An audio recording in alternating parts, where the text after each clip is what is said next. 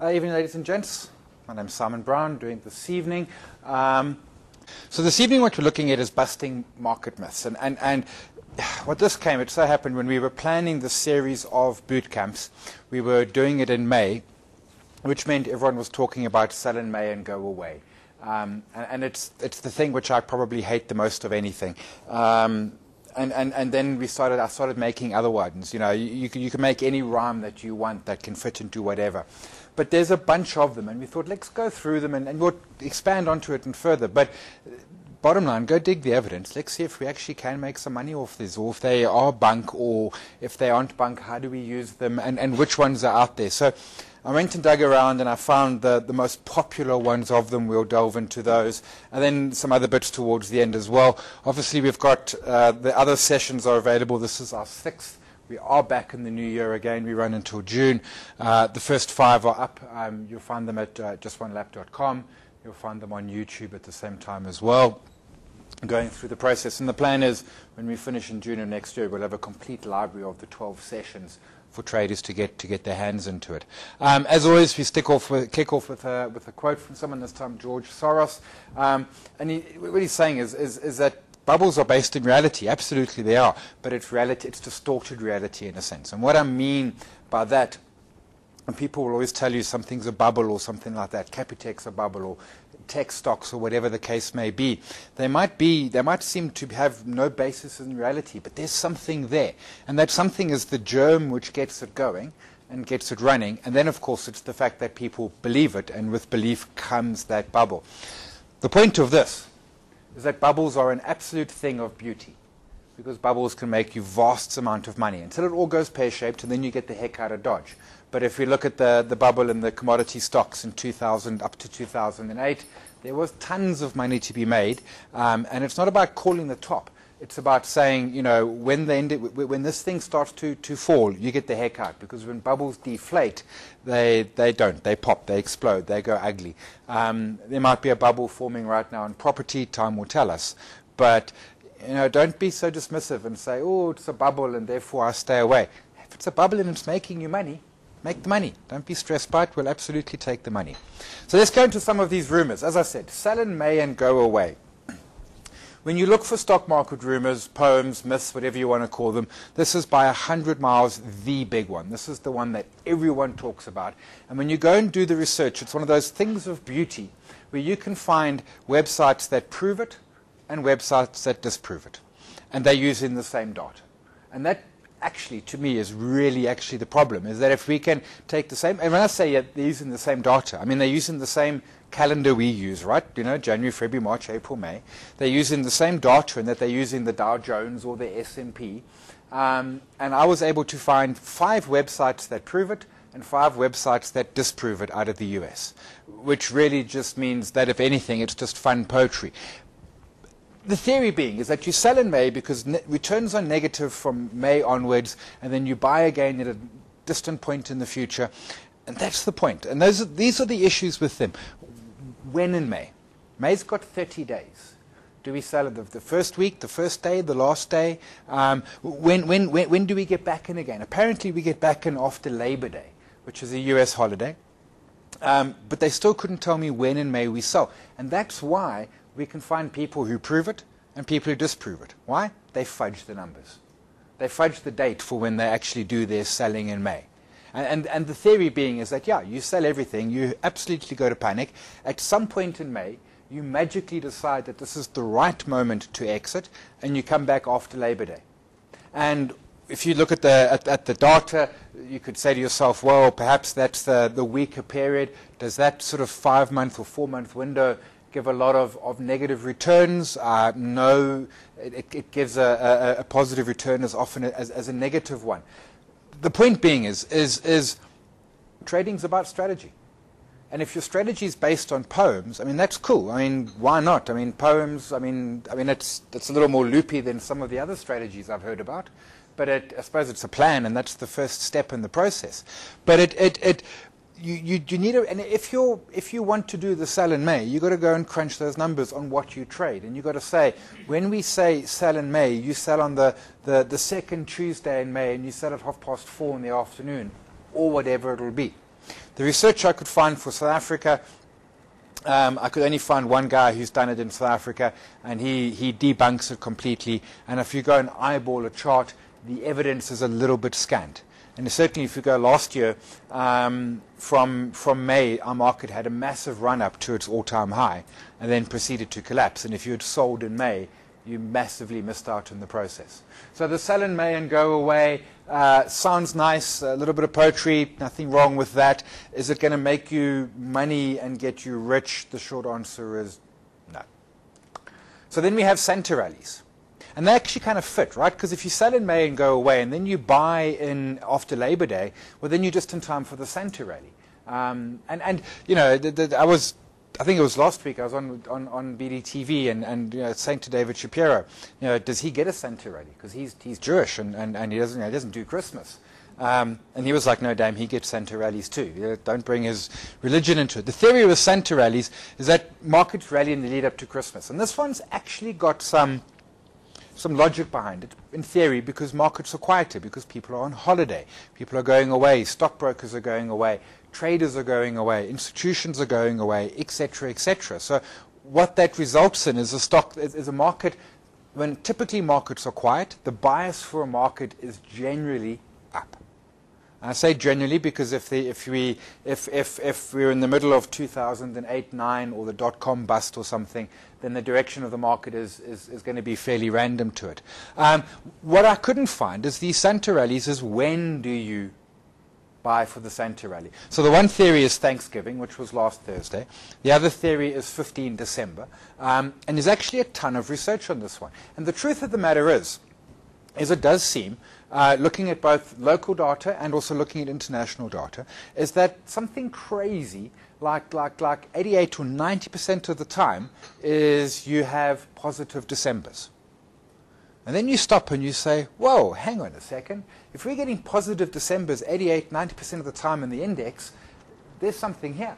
I mean, let's skew it and let's say it's 80% of the time. So 4 out of 5 Decembers, we're going to get positive returns. It gets skewed because if we go back to 06, 07, 08, we had 3 years in a row where we had red Decembers. And that's always the problem with stats. The fact that on average 4 out of 5 are green doesn't mean that after a red one you have 4 green ones, because we had 06 red, we had 07 red. By 08 you were betting the bank, and well, 08 was red too. You had to wait 4 years for your next green one. So there's some validity to it. I think, who was it on Twitter? I think it was Karen Richards who posted something on Twitter last week as well, also looking at local data, and she's saying you buy on the 15th. But that comes back to the point of it. Are we really going to be brave enough to just go and buy, and let's pick the 15th as let's make it this, the 15th of December. Are we really going to be brave enough to go and buy an index, because we're looking at indices rather than stocks, randomly on the 15th of December, because most times it goes higher? And that's the problem with these theories, is that there's something to it. Yes, the center rallies do seem to happen to a degree, but is it really tradable? Can we really put our money into it? Take it a step further from that. Can we really take it, in a sense, put our money into it, manage the risk properly? I mean, where's our stop loss on it? Let's go back to sell in May. If we sell in May, whenever we might sell, I suppose we don't have a stop loss, but what happens if markets start running and now we're missing out? I mean, do we have a mulligan clause, in a sense? Mark Ashton and I are petitioning the JSE. We want mulligan clauses. We want to be able to undo one trade a month or something like that. So far, they're not giving us any responses. But you're suddenly, you're suddenly saying, I'm going to use this theory, the evidence is there that we get ourselves center rallies. But we need more than just, hey, there's a center rally, let's buy something. You've got to put your stop losses in place. Again, you've got to decide, what is your exit strategy? Is it that you sell at 12:30 on the 31st of December? And in fact, sell at 12 o'clock because the market closes half day on the 30th of December? Or do you just let it run, or do you put a trading stop loss on it? And as soon as we start bringing all those bits and pieces into it, suddenly it's like, well, okay, we're no longer actually using some fancy poetry or something. We're actually just, now we're being methodical about it, and there's process to it. And that brings us back to Well, what's wrong with our existing plan? If the market's going to rally in December, if we're going to get a Santa rally, surely our system is going to give us a buy signal. And we will get on that bus at some point. And we might be a little early, we might be a little late. The point being is that if this happens to be one of the years when it isn't going to rally, well, that's fine, because we don't get caught in the wrong bus, because our system hasn't given us signals. And then the other really, really weird one was presidential cycles. Apparently markets are weakest in the year after a new US president. So I look at that and I say, well, okay, what qualifies? I mean, my first question was, when Barack Obama got elected and for his second term in office, does that count? And I couldn't find anyone who actually would tell me either way. Further to that, you know, does it matter if it's the Republicans or the Democrats? Does that make a difference? And again, they seem to be fairly agnostic on that. Are you telling me that I must sell everything after the election? And is it after the election or after the inauguration? And those two dates are elections early November, inaugurations late January. And do we just stay out of the market for the whole year? So again, it sounded like fun, but there was little scant evidence to it. And it comes to the point.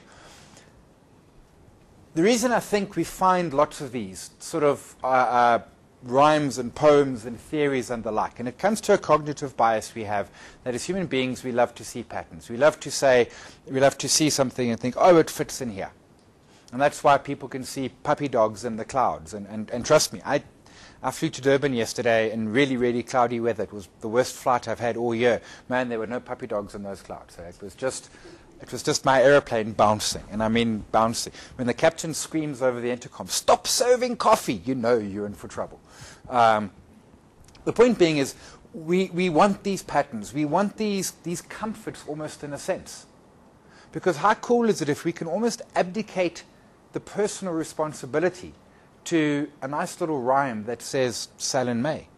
And then if we don't make money, it's almost the rhyme's fault rather than ours. And we want it to be as simple as, well, if you just sell in May and go away, everything's fine. And then you buy for the Santa rally. And the year after a US election, no, never. You know, in this, and we can suddenly try and distill trading into a couple of little sound bites, which is deeply attractive. If we can make trading just a few little rhymes instead of all of the effort and all of the work and the time that we have to put into it. And this is what we want. We want that straight line, A to B. Sell in May, Santa rally, presidential cycle, boom, just deposit the money in my bank account. Actually, that's just what we want. Just, you know, give your bank account number to your stockbroker and they'll just funnel money in every couple of weeks. They'll deposit more money into your account. I mean, that's the ideal, right? I mean, the truth is, it's a heck lot more messy. And that's the whole point. And it's like the sell in May, where I could find as much evidence to prove it as disprove it.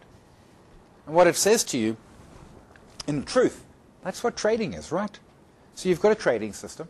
You've got yourself some buy and sell signals, whatever you're using. Maybe you're using chart patterns, oscillators and indicators, maybe support and resistance, whatever you're doing. You've got yourself a strategy, and this is how you trade it. And again, what do we think when we've got that strategy? We think it's just going to be we go from A to B. It's going to be nice and simple. And then we find out it's a whole lot messier. You know, not only is it harder than just saying, well, okay, so we buy on the breakout or whatever the case is.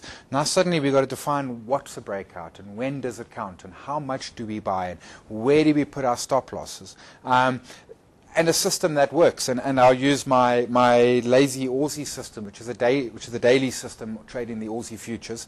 And it does the squiggly bit all the time. I mean, I will have 7 or 8 losing trades in a row. And almost every time I get to 7 or 8 losing trades in a row, you get to that point where you're starting to say, you know what, I think it's time to stop trading this system. You know, it's just like, and as sure as Murphy is watching, next trade is the big winner. But it's not as clinical as that. So this year I was having a really tough time on the system. It wasn't doing me much money at all. In fact, no, that's a lie. It was losing me money. And we get to losing trade number 6.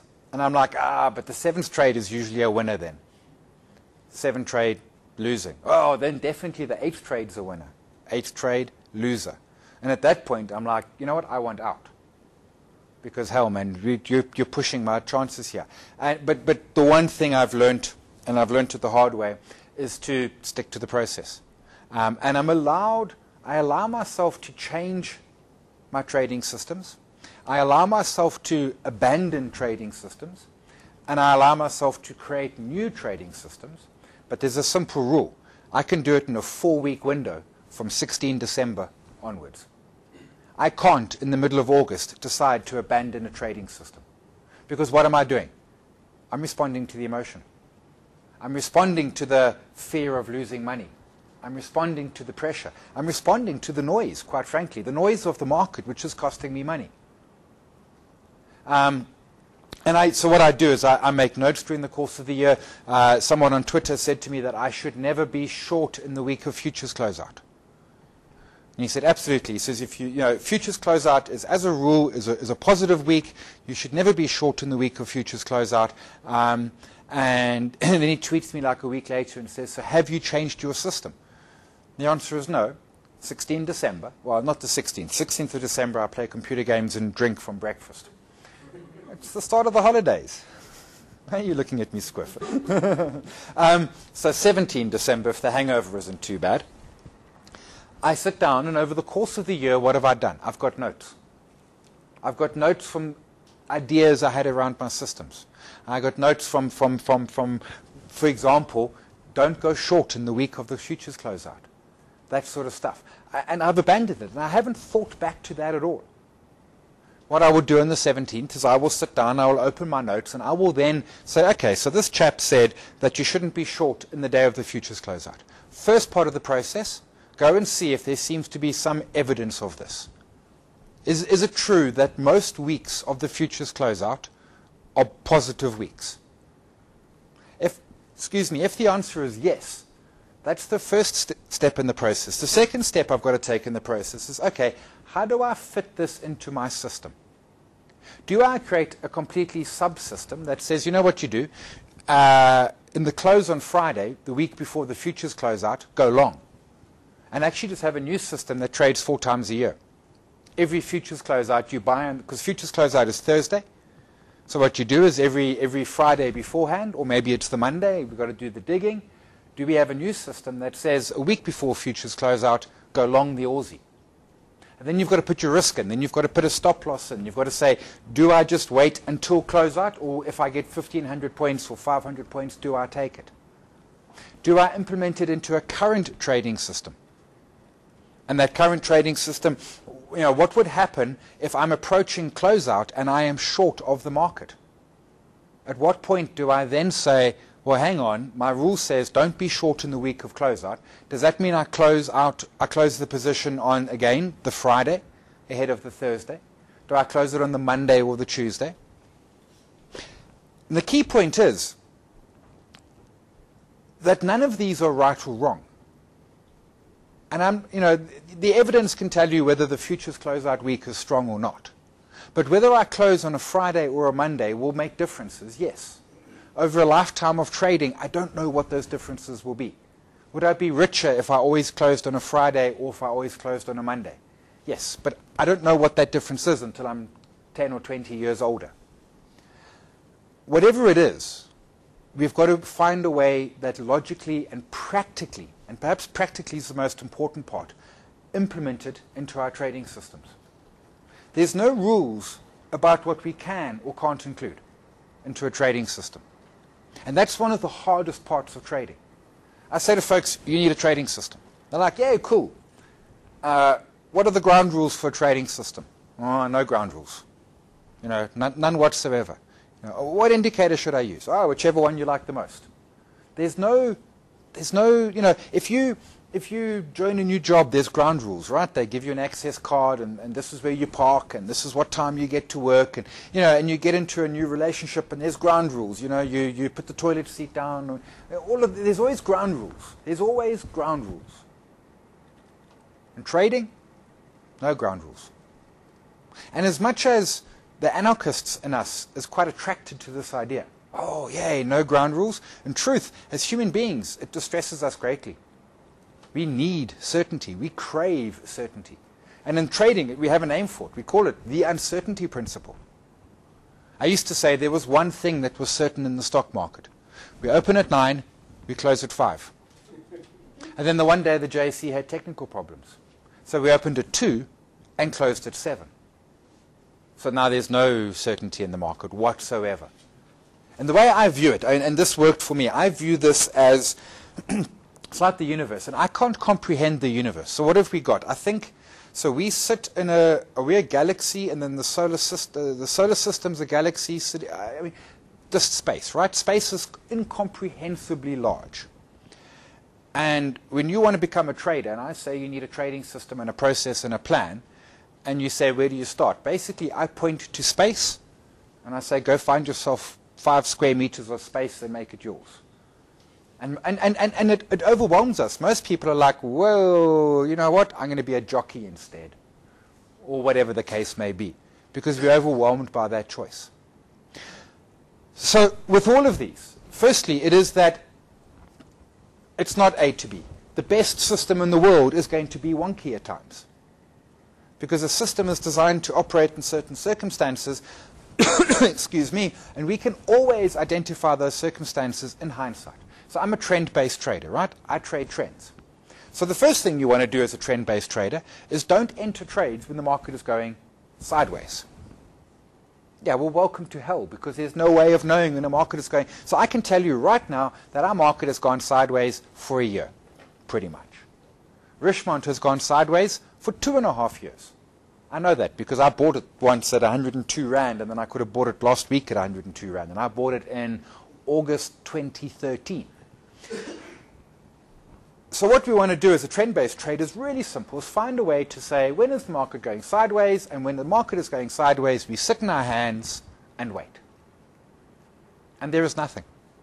So we can do things such as ADX, which is designed not to tell you the direction, but the strength of a trend. So we can do ADX, that seems quite cunning. We can do some moving averages. There's a lot of things which in theory work. The problem with being a trend-based trader is that you daren't miss that big trade.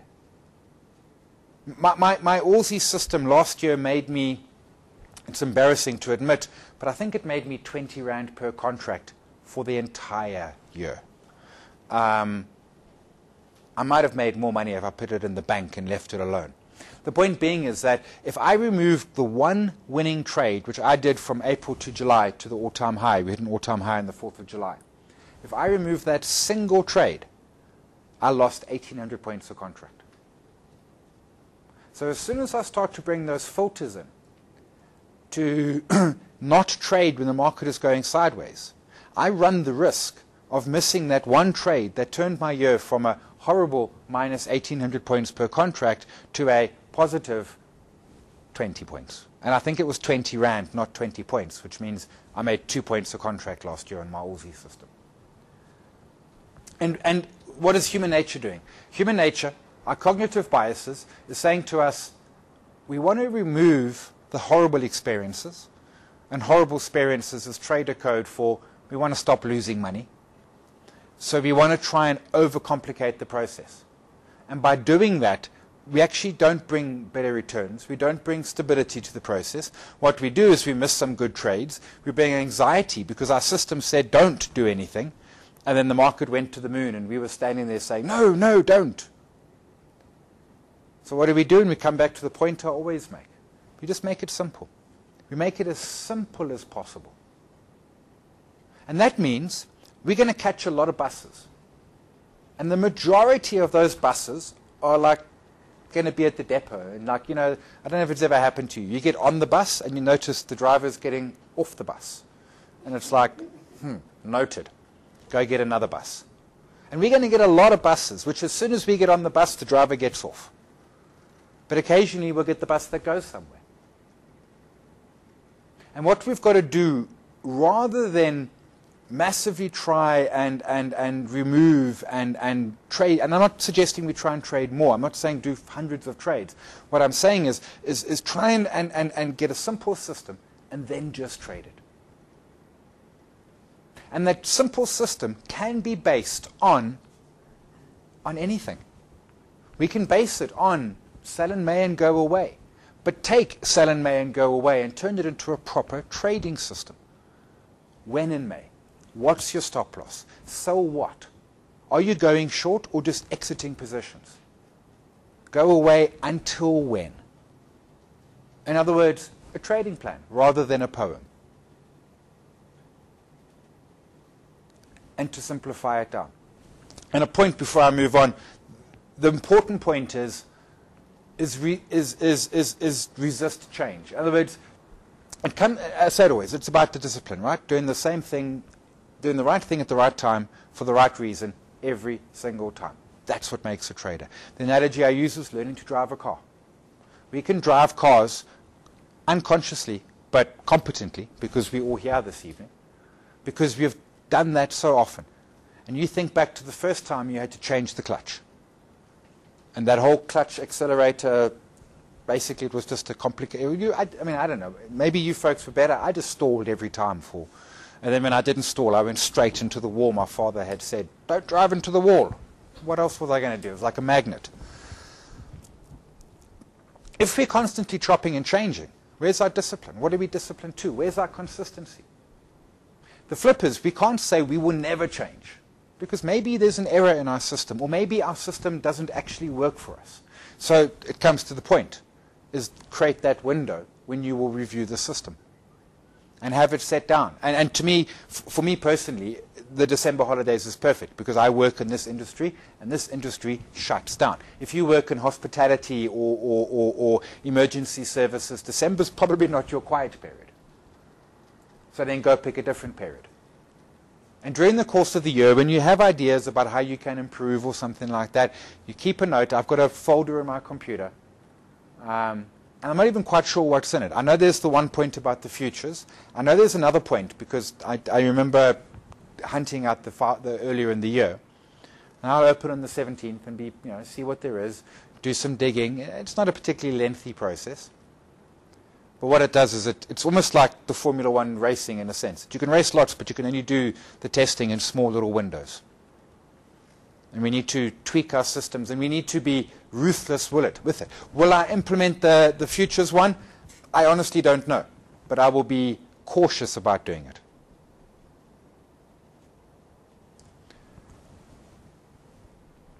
It's about what we see.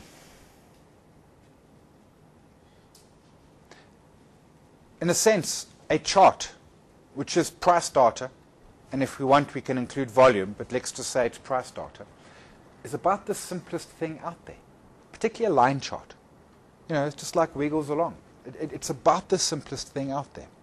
Our cognitive bias says to us, complexity is about success.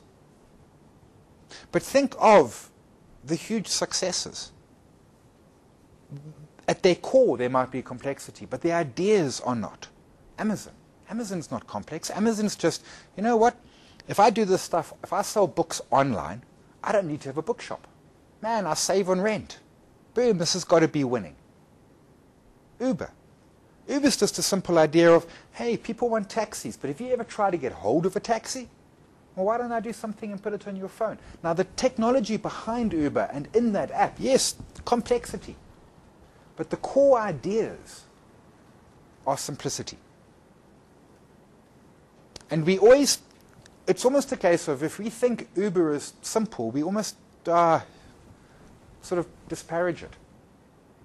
Instead of saying simple is beautiful, simple's ultimately what we want. Complexity brings in all the risk of mistake and error and interpretation. We want it to be simple. We want to basically be able to look at a chart and say, we know what's happening here. We know what we're supposed to do. Let's do it. Instead of going onto Twitter in April and saying to everyone, okay, guys, the sell in May. Which day? Because you're going to get 30 answers, aren't you? Ranging from the 1st of May to the 30th of May. No, not the 1st, because it's a public holiday. You're going to get 29. Less the weekends, you're down to 21 days. We mustn't be scared, and scared's the wrong word. We must be comfortable in the simplicity of trading, rather than trying to find the complexity in it and thinking that trading needs complexity. as I said, so I mean, you speak to the traders, and I mean, I'll use you 2 examples. I'll use you 3 examples out there. Petri Radenhuis, Garth McKenzie.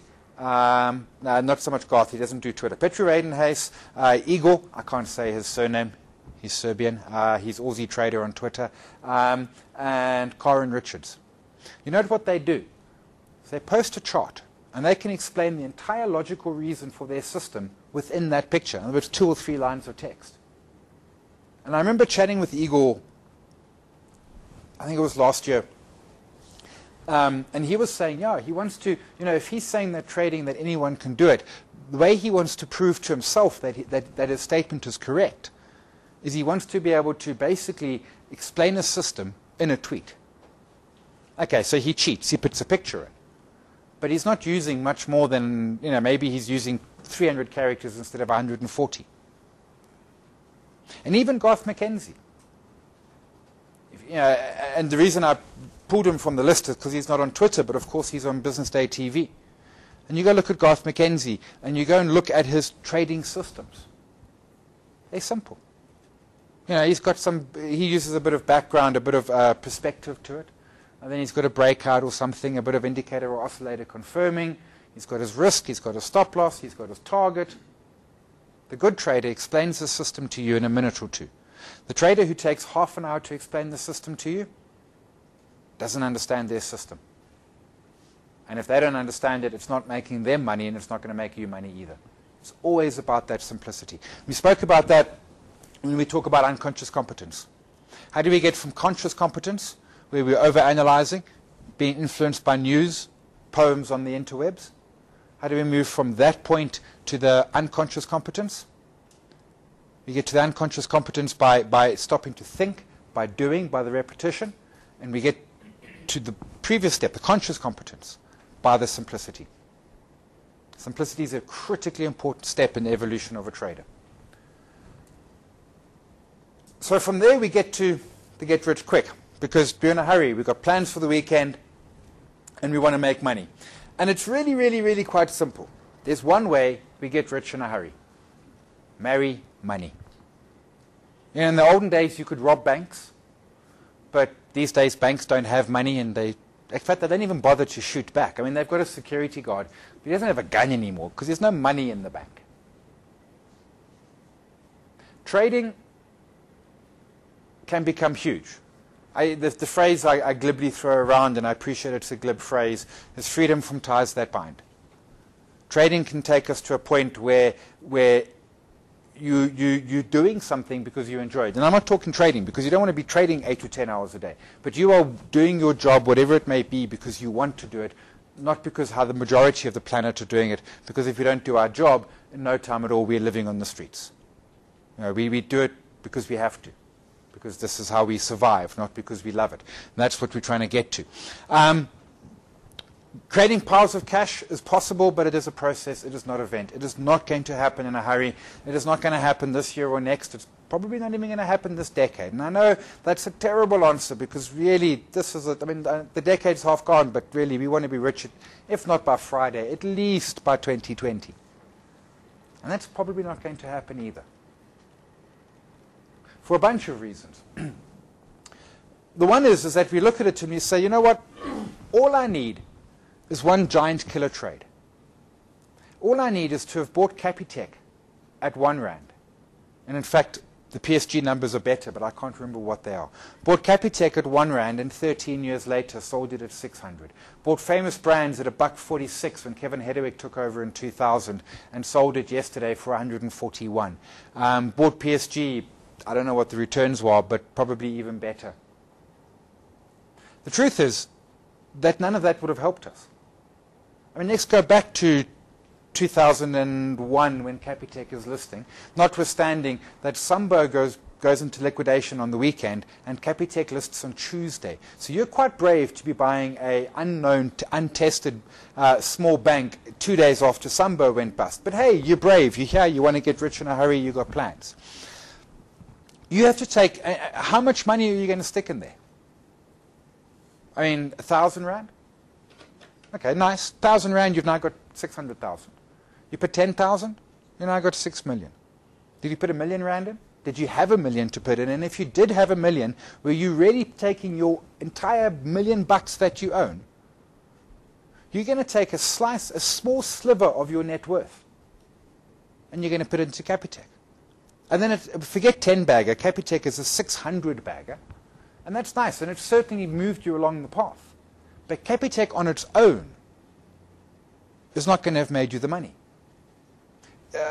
Lonmin the other day was trading at what, 30 cents, and suddenly, boom, it's trading at $1.25. And everyone's saying, oh, if only we'd known, we would be rich. Okay, unless you took your entire net worth and put your entire net worth into Lonmin at 30 cents and were able to sell it at 125, you've quadrupled your entire net worth. Pause a moment. And it's going to depend on your age. But if you quadrupled your net worth in a moment, is that it? Can you retire forever and a day? Some of you perhaps yes, some of you undoubtedly no. It's not about the single trade. No one trade is going to see you. I mean, I did a phenomenal trade. I bought Data at the equivalence of 5.5 cents in 1987 and sold it 5.5 cents because it did a split while I owned it. Paid 5.5 cents for it and sold it for 64 Rand and 80 cents. Now, in that case in point, I did put my entire net worth into Data. I was 18. It was $120. It was everything I owned. And yes, when I sold it at 64 Rand 80, it was very nice. It was, but I didn't at that point sell my daughters, phone up my wife and say, that's it, sweetie. Camps Bay, here we come. You know, we paid off some debt, paid off some cars, you know, put some money in the bond, had a good dinner or 12, and that was like, thank you, daughter. So it's never going to be about the one trade. It's about that consistency. Trading is, and I know I harp it, and I know I keep on coming back to it because it's so critically important. It's about that consistency. It's about the repetition. And I mean, the numbers are simple. So the question is, what return can you expect in a year? And the answer is, how long's a piece of string? So then I turn to people who are really, really good at this. And folks like Garth McKenzie do 50% a year. I don't know what his numbers are for this year, but I think the last 2 or 3 years, he's done 50% every year for 2 or 3 years. That is a phenomenal number. That's an insanely crazy number. I mean, my target is 30%. If I can do 30% a year, you know, I'm twice ahead of the market, which is doing 15. Now, I'm going to get richer than any unit trust man can make me, or lady. It's just going to take some time in the process. If you do 40% a year, you double your money in 2 years. And initially, that's nothing. So you start with 10 grand, and you double your money in 2 years, and you're going nowhere, but you got 20, and in 4 years, you're at 40, and at 8 years, you're 160, and in, no, my math is going wrong then. 2 years, you're at 20, in 4 years, you're at 40, 6 years, you're at 80, at 8 years, you're at 160, 10, you're at 320, but you can see at all of a sudden, you're at tens and tens of millions. But it didn't happen initially. It went slowly, and you've got to bear through it. You've got to have that consistency. It's going to take you 10 or 20 years to do it. And if you don't have the consistency, you never, I mean, this is a long, long game. There's little that we as human beings these days start and really honestly say we're going to be doing this in 20 years' time. Certainly not our jobs. I mean, who joins a company these days and says, yeah, I'll be there in 20 years for the platinum watch? Actually, we don't want a platinum watch, do we? What do they make fancy watches out of these days? I'm trying to think of something that's valuable. Red wine, just give me red wine. You know, maybe we could say relationships, but I'm not going to go down that road. But you know, what are we sitting here today and saying this is for 20 years? So we've got to go into a space which is not our normal zone of space. But in trading, we've got to say this is a 20-year game. And it's going to work, and you're going to benefit from it. The real beneficiary is going to be your kids. I mean, they're going to love you to death. Death being the operative part, because they get the money. 40% a year doubles it in every 2 years. Garth McKenzie's target is always 4% a month. 4% a month. If you can grow your portfolio 4% a month, you get a tenfold increase in 5 years. So your 10,000 is 100,000 in 5 years' time. That is deeply boring. So in 2020, you're worth 100 grand. Nothing. In 2025, you're worth $1 million. Meh, starting to look up. In 2030, you're worth 10 million, and in 2035, you're worth 100 million.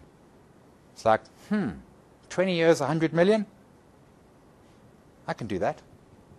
I could try to spend 100 million rand, because then I would be 66. I'd have 30 years of life. Try to spend 100 million in 30 years. Easy. Yeah, that's my concern. Yeah. First, you go buy a wine farm, and there's half of it, and probably doesn't make wine. But yes, this is the real McCoy, and that's just off 4% a month, which is, so 4% a month compounded is, trying to do the math, 58% a year, which is slightly better than what Garth is doing at the moment. He's hitting 50 a year. So we can do it. Just not this year. And probably not next either.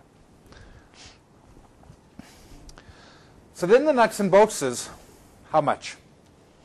How much do we need to start with? And I used to have a fairly simple answer. I used to say to folks, 100,000 rand. If you ain't got it, save, you need 100,000.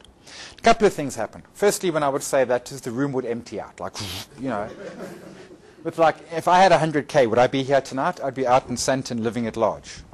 Maybe Rosebank, because Sandton is expensive. But nonetheless. And I'd say to folks, but don't worry, you can save. And then the half you hadn't left, then left. But then it also occurred to me, hang on a second. If you've got 100K, the worst thing in the world, and you're a novice trader, the worst thing in the world is to take your 100,000 rand and a novice trader and trade your 100,000. Because probably you'll end up with nothing. And that's really, really, really not a good idea. So then I got to thinking about it. Then I started asking questions and chatting with folks. And the answers came back. Some people said it's got to be 250, etc., etc. But what's the key point? The key point is, how do we learn? We learn in situations like this. We learn via books, courses, videos, downloads, mentoring, all of that. But we really learn by doing. At the pointy coalface is how we truly, truly learn. And that's everyone. The brain surgeon, the plumber, the accountant, and the trader all learn by doing.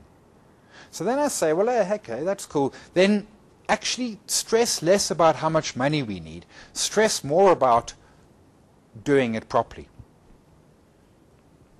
Having a system, having a process. I was running numbers yesterday, trying to decide, could one trade with 1,000 rand? Could you start trading with 1,000 rand? And I want to say no.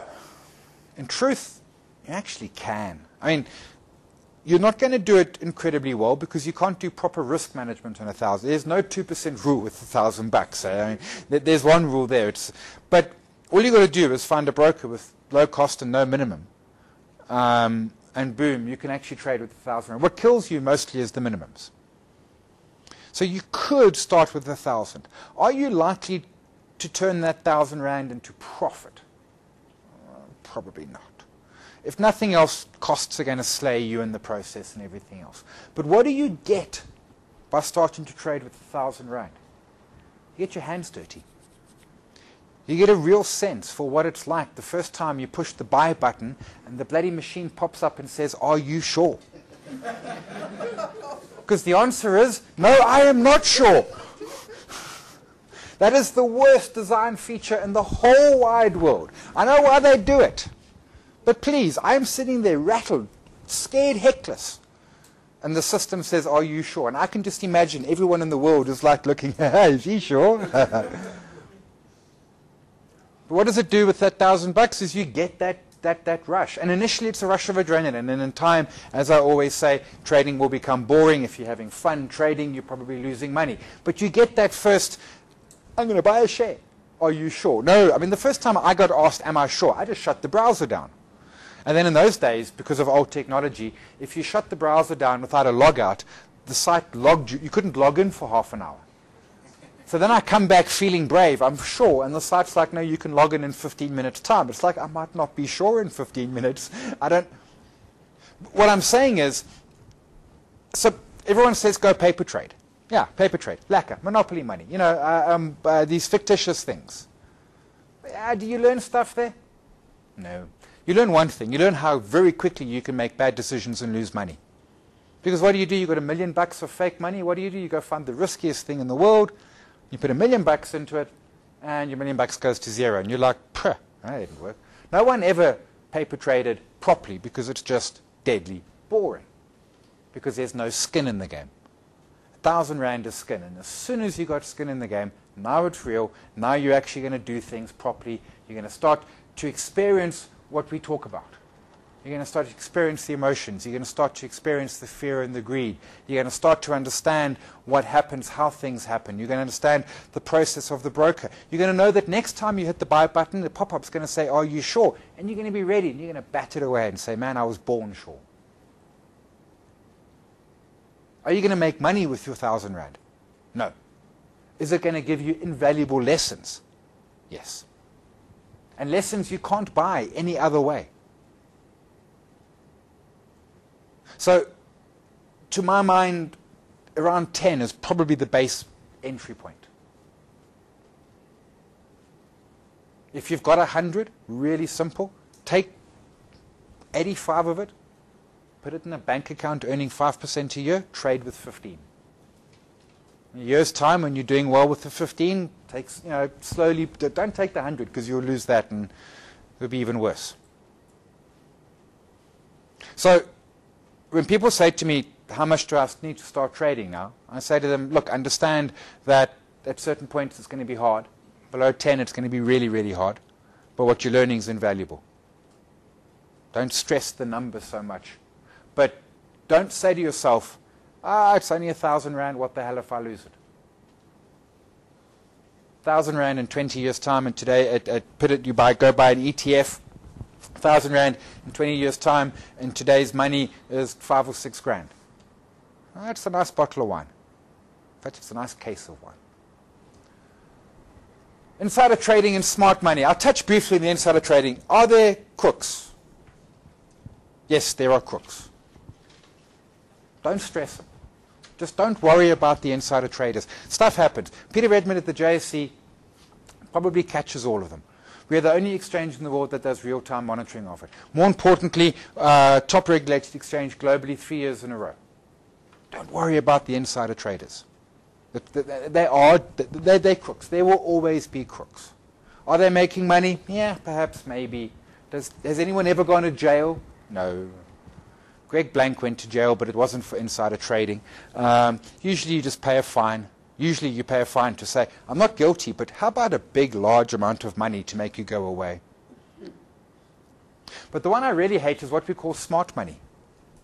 So what is smart money? So smart money is the insiders buying and selling, i.e. directors. Smart money is Sanlam because they've got lots of money, so they must be smart. Smart money is the rich man who's driving a Ferrari. With respect, anyone here drive a Ferrari? Promise? Okay. With respect, anyone who spends 5 million rand in a car is not smart. Just saying, eh? I mean, come on. But there's a sense that we see a big trade go through. The smart money. No.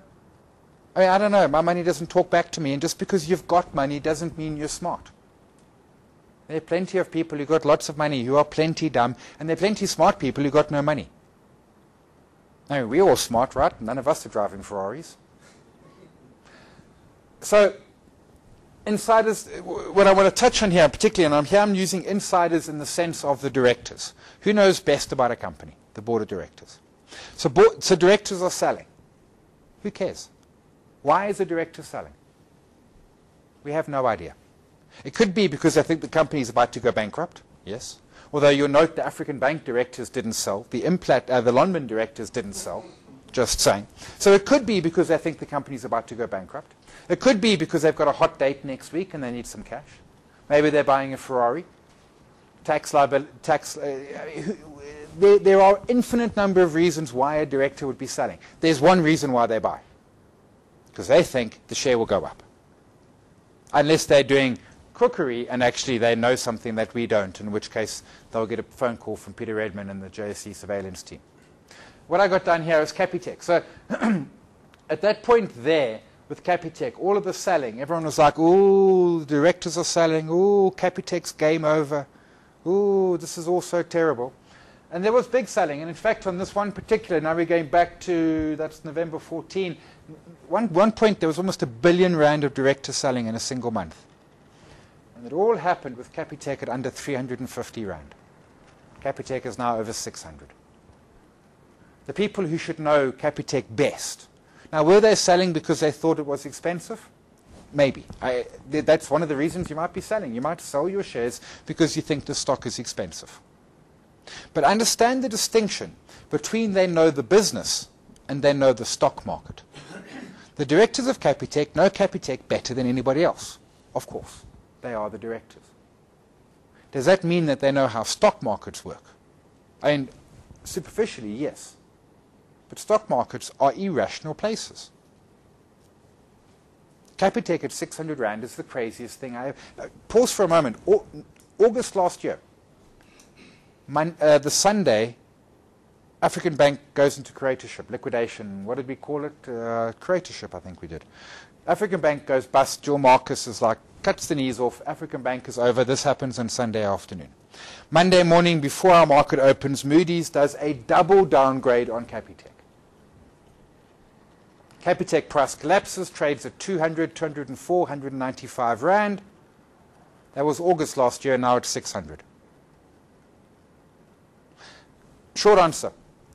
What are the directors doing? Don't care, don't know, don't matter. What I hope they're doing is actually I do care. I hope they're running the company. But are they buying and selling shares?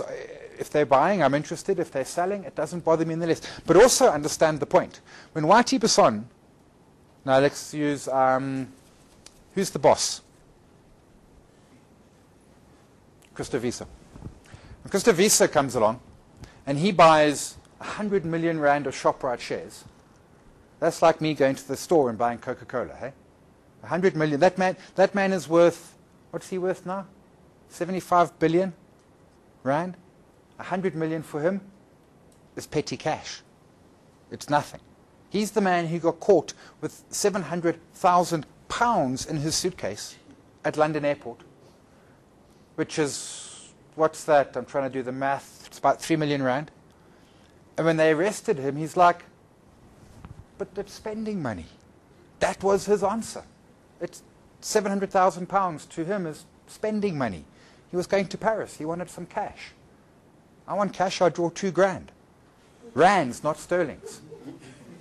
So don't see a director buying and get terribly excited about it because it's relevant. It depends who the director is and their net worth, and we oftentimes don't know about it. Don't worry about the directors selling, and don't give a hoot about the institutions. So what were they all doing last year? Buying Capitec. Until the last minute. Literally, that last week is when Coronation, who had the second biggest holding, I think PIC was biggest, then Coronation. Coronation started selling on the Tuesday. And that's what caused the price to collapse from 10 Rand to 30 cents, because they were panicking. And they still have, Coronation still has African Bank shares, don't they? Because they couldn't sell them all. We look at them and we think, oh, they're Coronation, they're smart. I'm not calling them stupid, but ignore them. We don't care what they're doing. We're not interested in what they're doing. We've got ourselves a system. We've got ourselves a process. We will review that process once a year over the holidays, whenever that may be for you, depending on your personal circumstances. And we won't worry about this supposed spot money or anything like that. We'll just carry on doing what we're doing. This ultimately is all noise. And don't worry about the crooks. There's loads of them. So the point is, focus on the system. Ignore the evidence, accept the evidence to your system. I was digging around, so one of the things that the internet has done, or maybe it's actually cell phones have done it. So remember things like Loch Ness Monsters, Bermuda Triangles, all of those wonderful things? They've all disappeared off the face of the earth. And I'm like, where did they go? And you go, particularly Loch Ness Monster. I mean, the one evidence says, well, Loch Ness Monster died, of course. But if you go and you start digging, around 10 or so years ago, all of these stories started they didn't fade away. They like fell off a cliff. They just disappeared. They were no longer in the press or anything like that. It's either maybe it's telephones, maybe it's internet, maybe it's Facebook, something that happened there, because old Loch Ness Monster, how many people went to the Loch Ness with a camera and now, who in this room doesn't have a camera in their pocket? I remember 20 years ago going on holiday. I was the geeky kid. I had a camera, a film camera, I had a camera, and I would be the oak with the camera. I could take 24 pictures on my holiday, the entire holiday, 24 pictures. Yeah. You see the point. Now suddenly there's just at any one point there are 1,000 cameras at Loch Ness, and if there was a Loch Ness Monster, we'd have forget a picture, we'd have an interview with it, and et cetera, et cetera. Focus on system. Focus on what is true and what is real. And what is true and is real is to you as the individual. You've got to decide what matters to you. And if you think that the Santa Rally is an excellent idea and you want to trade it, perfect. Go and do the digging, do the evidence, work out the strategy, make a plan, trade the Santa Rally. Whichever you want. But don't sort of jump on Twitter and if I did this, was it? No, 2 weeks ago, someone jumped on Twitter and said, Santa Rally is starting. I'm like, wait, hot, dude. It's middle of November. It's bad enough I got Christmas carols at the supermarkets. So we can do anything we want, and I know that boggles our brain. But whatever we do, whether it be poems, whether it be moving averages, whether it be Santa rallies, we need a process, we need a strategy, we need a plan. We don't just want random, it's May, we must sell.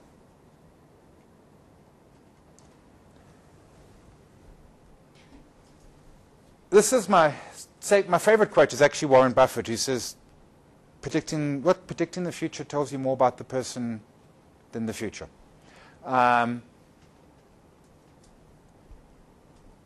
Two things I want to take from it. One, our ability to see the future is exactly 100% zero. That is the same for everybody on this planet. Nobody can see the future. Nobody. Not ever. You can't see the future. There was a great TV show back in the 80s. The weird part is he went and solved crimes. Why he just didn't go to the sports pages or the stock market pages, I never understand. But we cannot see the future. Trading is not about predicting. Trading is about probability. If we're trying to predict the future, all we're going to do is cause great pain to our brain and great harm to our pile of money, however big or small it may be. Trading is about probability. And as soon as we're comfortable that it's about probability, suddenly we can almost happily accept the simplicity. Because when we think we have to predict the future, we intuitively know we have to do something that no one in the history of the universe has done. So I was digging around Nostradamus recently as well, on Monday for this. And so the astrologists have so Nostradamus predicted stuff about the stars. So that's one of his things that we can really predict. And it turns out his success rate on predicting what the stars would do was 0. He wasn't even a good astrologist. If we're trying to predict the future, we're trying to do something which no one in the history of this planet has ever done before. That's going to scare us. It's going to make us go for complexity. If we're just going to say it's about probability, and probability is easy. I toss a coin, heads or tails, what's the odds? 50-50, we all know that. No rocket science. Boom, we can do probability. As soon as we say it's about probability, suddenly we can take the simplicity. If we say it's about predicting, it has to be complex because we've got to do something. No one. 104 billion people have been born on this planet. None of them have predicted the future. As always, and I put this there every session for homework. What are we trading? Why are we trading? How are we trading it? These are the things we constantly interrogate. At some point, we stop interrogating and we start writing. We start planning. We start putting systems down. But these are the big questions. What are we trading? What assets? Are we doing derivatives? Yes or no? Why are we trading this and not that, or that and not this? And it's not that it's right or wrong. You're interrogating your thought process. If nothing else, you're thinking. Rather than just saying, well, I trade that because Johnny next door trades it. That's not a good answer. And how are you doing it? What time frames are you doing? Why that time frame? Why, if you have a job, are you trying to trade a 5-minute chart? If you've got a job, you trade a daily chart or a weekly chart. Boring, I know. We want to do our job and trade, but you cannot do two things at the same time. One of them suffers. In truth, both of them suffer. Work your trading around your life. And at some point you can toss the job in. Fine. But at this point you've got a life, it's got commitments and required responsibilities. Work your trading around it rather than trying to ram trading through the middle of it and say, my boss won't notice. The only reason your boss won't notice is probably because he's also trading and losing money. We're back in the new year, 19th of January, New Year trading resolutions. So this is a process I go through every year. What I very purposely don't do is do it now, and this is why we're doing it in January, and we're making it the 19th because people are on holiday and stuff. But you do not want to tie this up with your drunken New Year's resolutions at 11:30 on the 31st of December. Because I ask you a simple question. Did anyone in this room keep one of their resolutions that they made at midnight on 31 December last year? Please, somebody. No? Not a one. Brilliant. So we love you. There's one person. One person. Okay.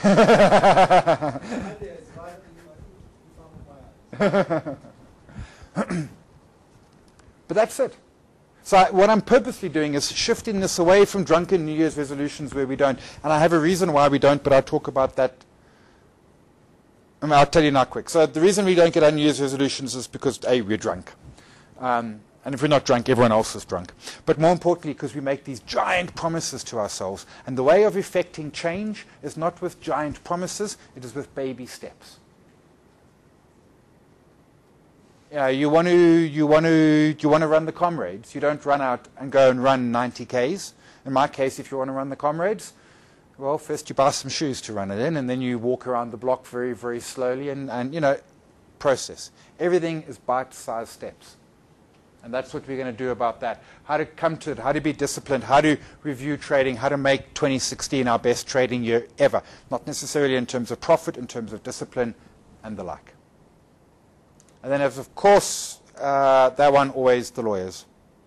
I've run my time by a few minutes, but if there are questions, I will grab some questions. Not a one. Excellent. Ladies and gents, sir. Yes. Would you advise us to stick it out, or to just get out and just wait on side? Ignore it. Absolutely 100% ignore it. I mean, firstly, is it going to happen? So if we go back to December last year, the statistical probability, there's a futures thing, the chance of there being a rate hike in the first quarter of this year was 85%. Well, I mean, it's just, the current odds of there being a rate hike in December is 84%. Will it happen? Frankly, it's 50-50. What will the market do? There will be a short-term response in the immediate. I mean, when I say short-term, for maybe a couple of hours, maybe a few days, there will be a response. But who on this planet is not expecting a Fed rate hike, if not December, soon? Now, I'm hoping like hell not, because I have a bottle of whiskey. I said no rate hike this year. And I don't mind losing bets, but I hate losing bets at like the last minute. But ignore it. It's just not there. If it comes, we don't know if it will, the market will do one of three things, up, down, or sideways. And if you've stopped out, you're out. And if you're in, you're in. You respond to it rather than try and preempt it. Ladies and gents, we'll leave it there. The videos are online. This one will be online shortly. Two things to finish with. Really appreciate the support for 2015, not just at the IG boot camps, but across Just One Lap generally, just everything. It's really great to see people coming out and paying attention. And I hope you all have an awesomely brilliant holidays, and I hope that we all have an even better 2016. Thank you very much for your time this evening and over the year. Thank you.